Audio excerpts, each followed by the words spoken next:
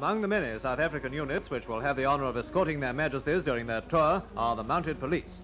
Part of their drill has been to get the horses accustomed to the trappings of a royal procession, and the final result has certainly justified long and patient training.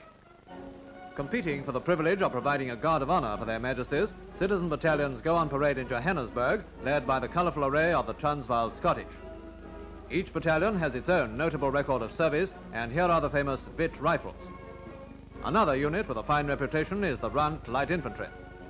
So they pass in proud array, the men who join their comrades throughout the Union in bidding Their Majesties welcome to South Africa.